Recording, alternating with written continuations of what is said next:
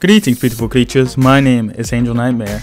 Today I'm going to show you how to fix the left analog defect on the Nintendo Switch Pro controllers that prevents you from going forward or just causes your character to start moving funky. I ended up buying this controller on Craigslist for about $30, which is $40 cheaper than what it is brand new.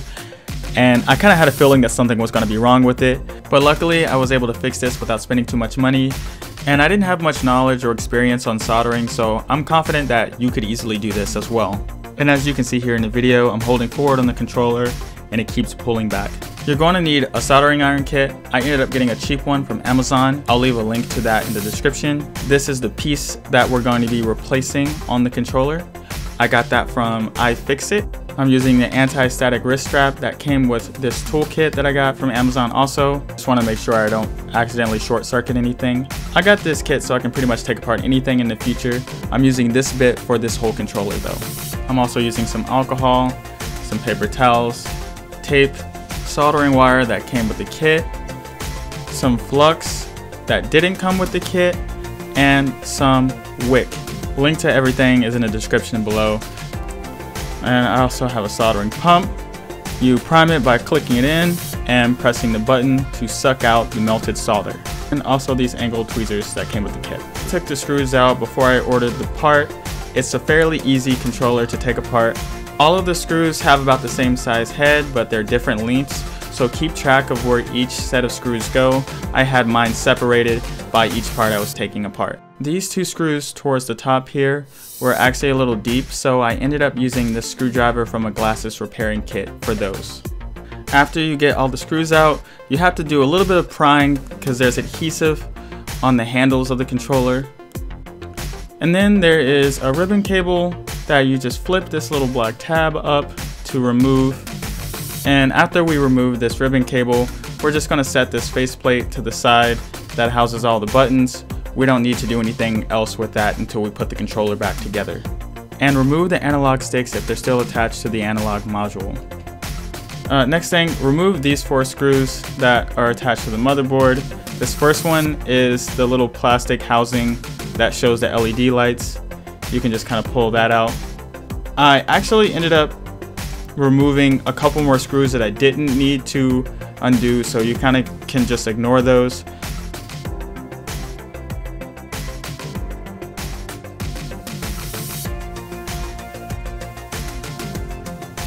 I'm not 100% sure if I needed to take the 2 screws out at the top. It seems like it only holds in the plastic piece for the sync button, but I ended up taking those out. Maybe you do need to take them out, so I'm not sure.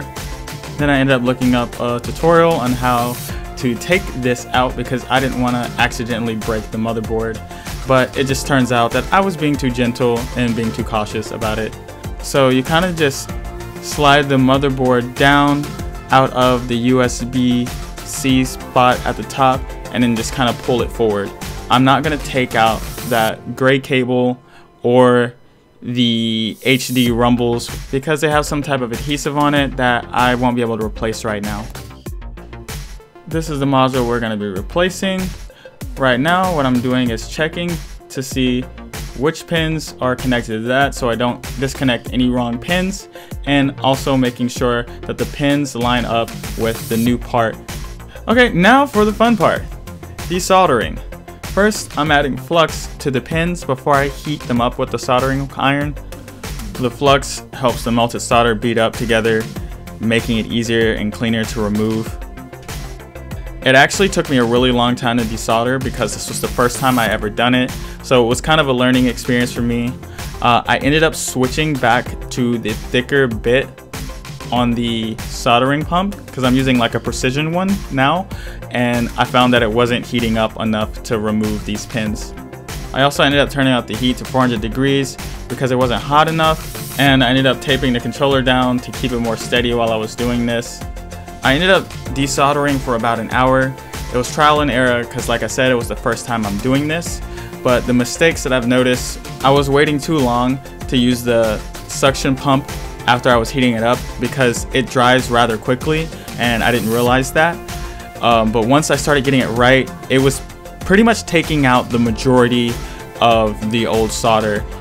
And all I had to do after that was take the wick, the braided copper wire, and kind of like dip it in the flux and just heat the side of the copper wire to pick up the remaining solder.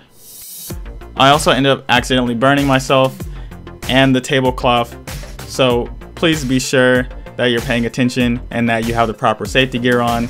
Don't be like me. So after I got all the solder out, I had to use a little bit of force to pull it out. I think I was also being too gentle with it, and going back and trying to continue to desolder, and then realize that I had to put a little force behind pulling it out.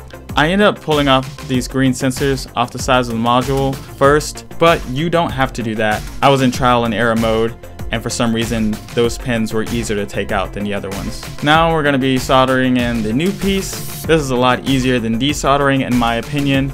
I also forgot to mention that be sure that you have that wet sponge next to you and that you're constantly wiping off the excess metal off the soldering iron while you're using it. Just add a tiny bit of solder and then hold it to the side of the pin to heat it up, and then slowly add the soldering wire to the other side till it like bubbles up, and then lift up on the pin with the soldering iron after that to make sure that it's completely surrounding the pin. The first couple of pins I ended up using too much solder, so I kind of like desoldered a little bit with the suction pump to kind of give myself a redo, and then I just went around and made sure I hit all of these pins. I'm using the masking tape to hold in the module on the bottom side of the motherboard so I can make sure that the piece doesn't get crooked or come out while I'm soldering it. I'm also using a masking tape to try to hold the motherboard as still as possible. This would have been easier if I had some sort of vice grip or something to kind of hold the controller in place while I was doing this. My hands were also very shaky because I had way too much caffeine today, but I was trying my best to be as careful as possible and not get solder everywhere, but as you can see, my hands were kind of shaky. I think I did a pretty decent job for my first time soldering pins like this. The only thing I've ever soldered before was like just wires, nothing like on a motherboard. If you think I did something wrong, or if you have any tips or advice for me, please leave them in the comments below.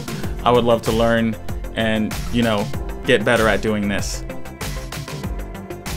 Now I'm just taking the alcohol on some paper towels and I'm wiping all of the burnt flux that's left over on the motherboard, and taking a Q-tip as well and going through in between the pins and getting those parts as well.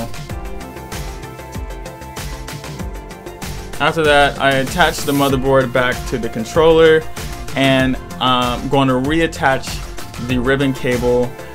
It's really hard to put this in and trying to get it visible on the camera, so pretty much what you're doing is just sliding that ribbon cable back into that slot and snapping it closed with that little black flap.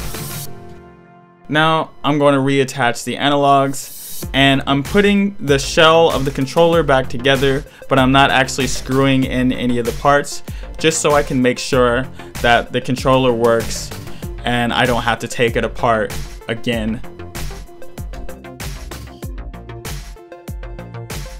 And the first thing I noticed is the light came on, so that's good. And I'm going to test the buttons to make sure I didn't mess up anything else on the motherboard. All of the buttons seem to be functioning here.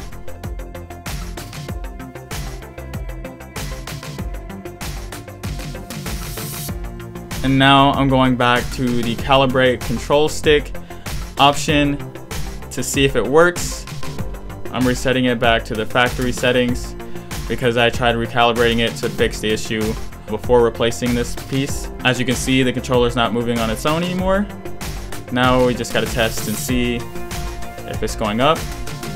It's not falling back down. It's not fighting me anymore.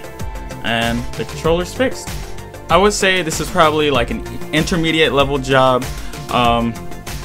It took me a while to get a hang of desoldering and using the soldering iron, But other than that, it was a pretty easy job. So if you already know how to solder, this will probably take you like 30 minutes max to do. Nice. Yeah, so anyway, thank you guys so much for watching. I decided to do this video because I couldn't find any tutorials for this specifically for the Pro controller, and I know that this was like a defect that people were talking about a lot on the Nintendo forums and on Reddit. So I figured that I would attempt to fix this and teach anybody else how to fix this from a beginner's perspective. I plan on doing more things like this because I'm always looking to save money on tech and gear and video game equipment. So if you guys would like to see me try to fix more things that I get from eBay or Craigslist, just leave it in the comments below. Anywho, thank you so much for watching. If you're new, please subscribe. If you enjoyed this video, leave a like. If you didn't enjoy it, leave a dislike, and I'll see you in the next video.